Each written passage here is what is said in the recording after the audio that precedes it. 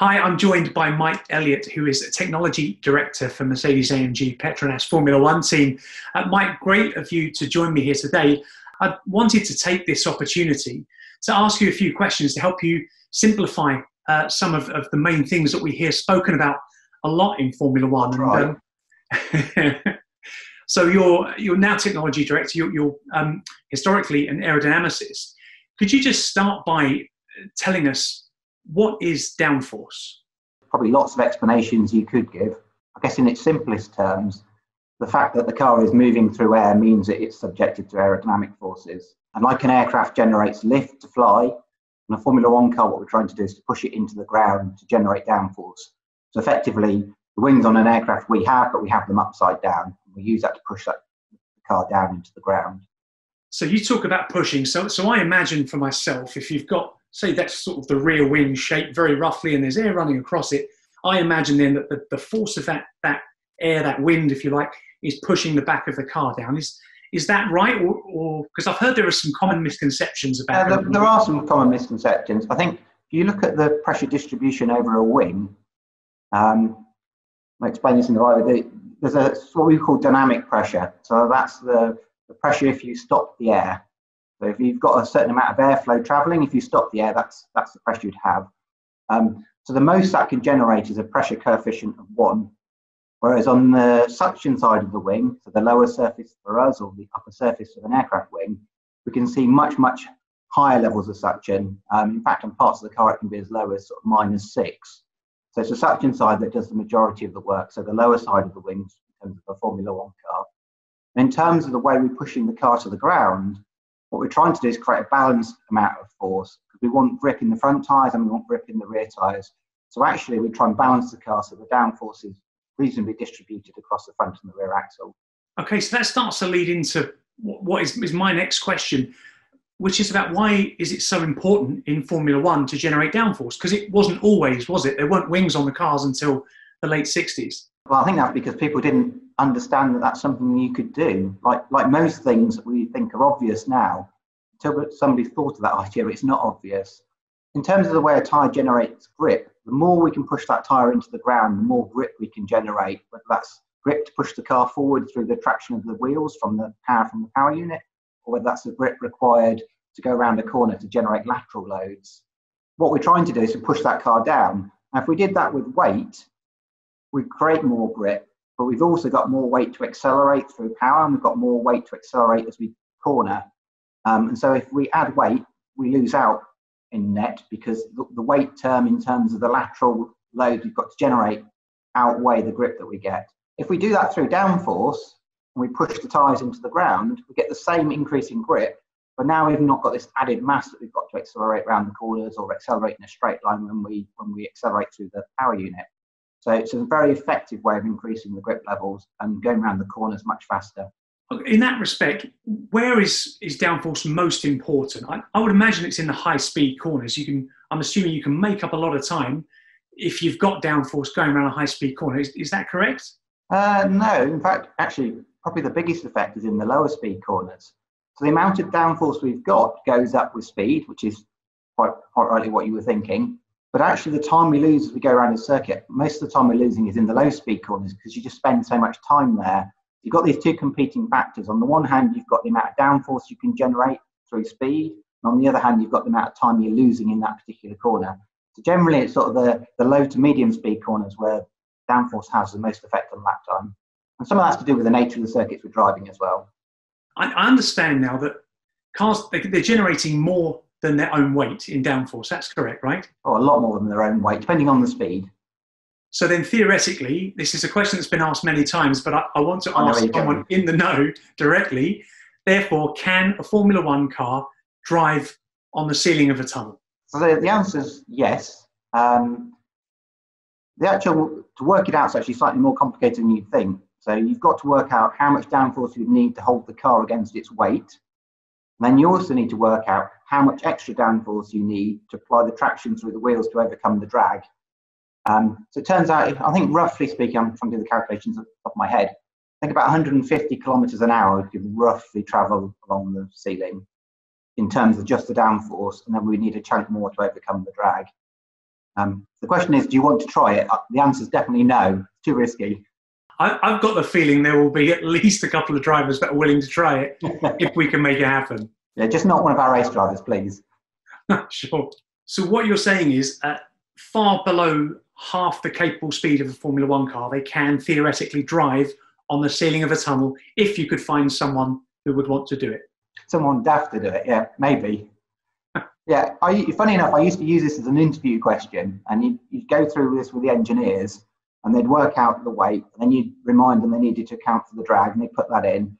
And then the last question you ask them is, so would you do it? And they go, well, yeah. And you're like, really? And it was just to see how they have this sort of practical, sensible mindset to realise that no, it's a crazy thing to do.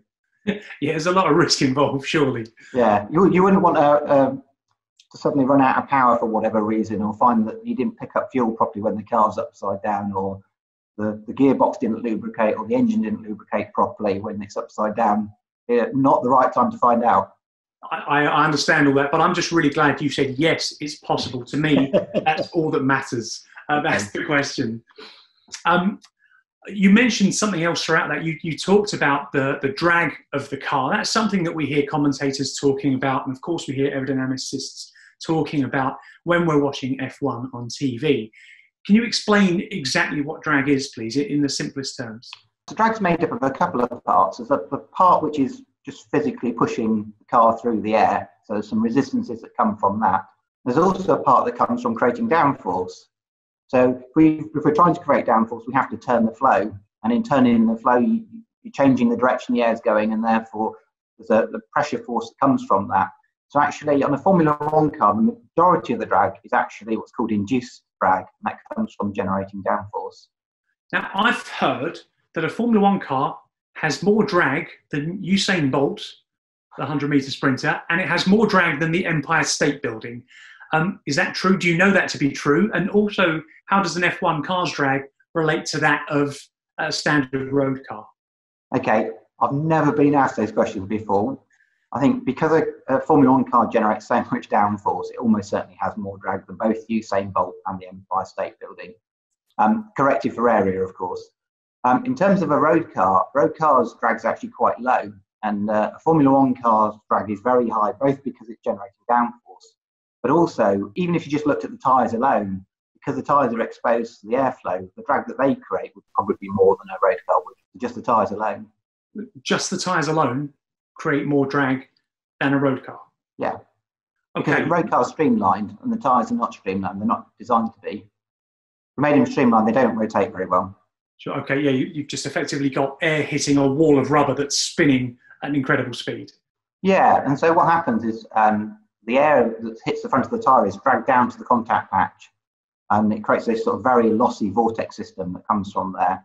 And that takes quite a bit of energy. So in that respect, how do we make that trade-off between downforce and drag? You said drag is a natural product of downforce, and then also we've got to manage the drag of the tyres and try and mitigate that as best we can. How ultimately do you make that trade-off? Because obviously you've been quite successful at it for the last few years. When you hear people talk on television about Formula One, they talk a lot about downforce. With aerodynamics, we talk mainly about efficiency. So what we're trying to do is to extract the most downforce we can for a given amount of drag. So why you have to generate drag to generate downforce, you can do that in more efficient ways. So when we are working in the tunnel, we're targeting an efficiency, and that efficiency is coming from our simulations. So our simulations tell us for each circuit that we go to, for every bit of downforce we add, how much drag can we add to stay at the same speed. We obviously need to be providing downforce at a ratio that's better than that. And so we look at the average circuits, work out what that efficiency ratio needs to be, and then we make sure in the wind tunnel that we are adding on downforce at a better rate than that. Sounds like a very long process. I think it's a process that's well established. So I think the guys in Elliott's group in the performance areas, they'll do those simulations as a matter of course. And it's not just in terms of aerodynamics. We do that for everything that we're doing. We have efficiency targets for the power unit, for instance, in terms of how much power we need to produce for a given level of cooling. We have targets for weight efficiency. All of these things come from simulation. So having those for aerodynamics is just part of what comes out, and then the aerodynamicists are then able to make use of that information. Clearly a lot of complexity, and we've seen F1 car designs get more and more complex over the years and generating huge amounts of downforce, like we've said. But sometimes we see in a race, of course, the cars have these lots of tiny tips and flicks and sort of elements of the car are manufactured down to fractions of a millimetre, yet all of a sudden there's a slight bump with another car. We lose a chunk of something, but are still managing to put in impressive lap times. What does that mean? Does it mean that that part didn't need to be there? So when we're developing the car, we're trying to find about a tenth of a second per lap a race. It's not quite that much at the moment because the rules are fairly stable. That's the sort of amount you're trying to find. So, a good upgrade package on the car with lots of bits is 2 or 3 tenths. When we break some of these bits, we wouldn't want to break them because they're performance, but they're not enough that it's easy to see within the sort of variance you're seeing anyway around the circuit. And in terms of what the drivers are feeling, the drivers not only want downforce, but they want the car to be balanced. They want it to feel consistent, and they want it to be predictable. They want it to have a balance of downforce across the car that means that when the grip runs out the front, it's nearly running out at the rear. So because of that, quite often what the drivers feel when these things break is more the balance change than the downforce change. And the car is unsettled and it feels different to them, and therefore it's harder to drive. Okay, that brings me to an example in Mexico last year. Lewis lost the rear right portion of his floor just before the rear right wheel, and said that affected the car's balance and performance actually in a very negative way. What are the most performance critical areas, aerodynamic areas of a Formula One car at the moment? I mean, the front wing is probably what an aerodynamicist will tell you. The front wing sets the flow to the rest of the car, and it's also used to manage the front tyre wakes and where those tyre wakes hit the back of the car. In terms of where the most downforce is generated, it's the floor, and that floor is driven by the flow that we push in at the leading edge, which is controlled by the front wing and the barge boards, and it's driven by the diffuser we've got at the back. So I'd say heavy damage to the front wing, probably the bit that's the biggest hit, and then damage to the floor, probably second to that. Obviously, if you lose the whole of the rear wing, you're in fairly big trouble anyway. So I think in Lewis's case in Mexico, that area we would call the woovers that's in front of the rear tyres, so losing that loses some of the control of the flow that goes to the diffuser. It means that the floor doesn't perform as well.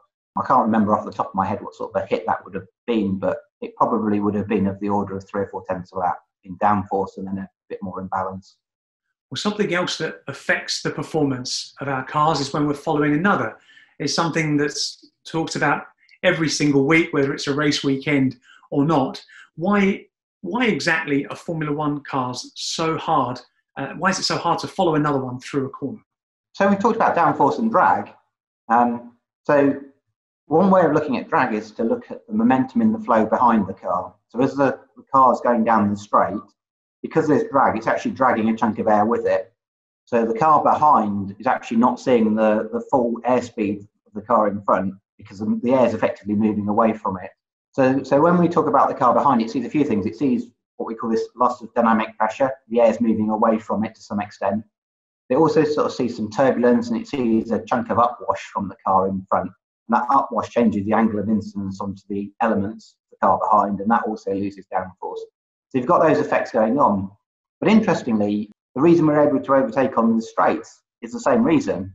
The fact that you get a tow is because we've extracted energy out of the air from the car in front, and it's dragging that air with it, which means that the car behind has less drag.